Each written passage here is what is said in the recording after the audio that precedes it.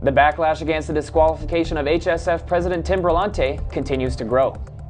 And new documents have been released in the Rob Ford investigation. Humber News starts now.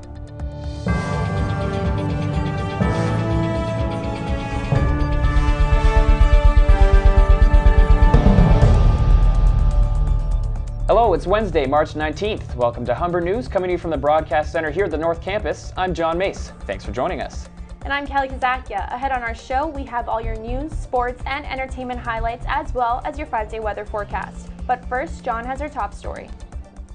The results of the 2014 HSF elections are still causing controversy. It all started last Thursday night when current HSF President Tim Brillante was disqualified from the 2014 presidential elections.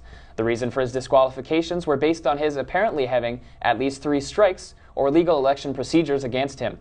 According to Brillante, he was told these strikes include a friend of Brillante endorsing him on Twitter who was allegedly associated with an HSF club.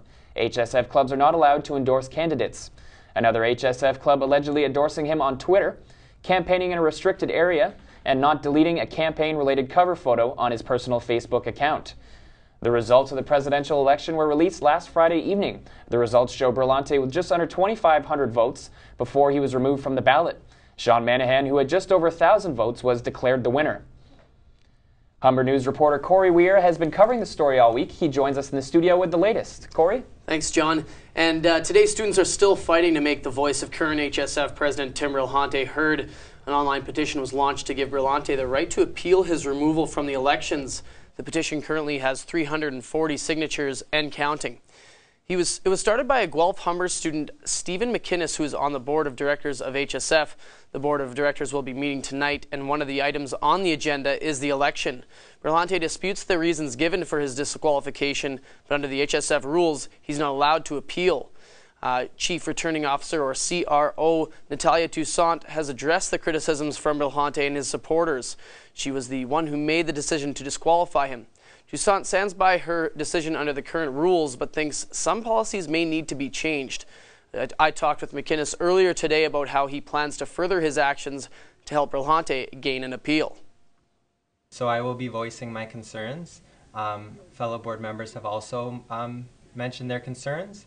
I was hoping to have an agenda item of a motion for Tim to have an appeal. However, it was turned down by the chairperson. Her comment was that she had many reasons for turning it down, but her main reason in my mind was that we're not allowed to overpower the CRO. And in my regard, or in my opinion, we're not overpowering the CRO. We're simply stating that Tim should have the opportunity to appeal, not that he should win an appeal. McInnes says the petition needs 3,000 signatures to be considered. The meeting is at Guelph Humber in room GH 101 at 6 o'clock tonight and is open to the public. Thanks, Corey. Humber News will continue to follow this story. Police documents describing the video of Toronto Mayor Rob Ford smoking crack cocaine have been released. This morning, an Ontario court authorized the release of the material relating the investigation of Ford and his friend Alexander Lisi. The documents describe Ford smoking from a glass pipe, inhaling and exhaling the vapor. According to the search warrants, the video is approximately 1 minute. The police investigation, dubbed Project Brazen 2, began last May after news broke about a video of the mayor smoking crack cocaine. Earlier this month, Toronto Police Chief Bill Blair said oversight of the investigation has been handed over to the OPP. Mayoral candidate John Tory is officially launching his campaign tonight. In 2003, Tory came in second to David Miller, who was Toronto's mayor until 2010.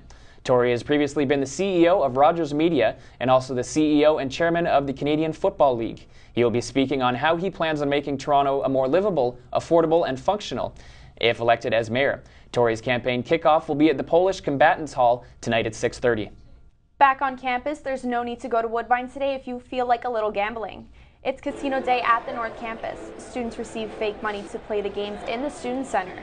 The dealers organizing the games even had some casino attire on to make the event more realistic. Games included poker, blackjack, and roulette. Incentives like Raptors and Leafs tickets were given out as prizes for the students.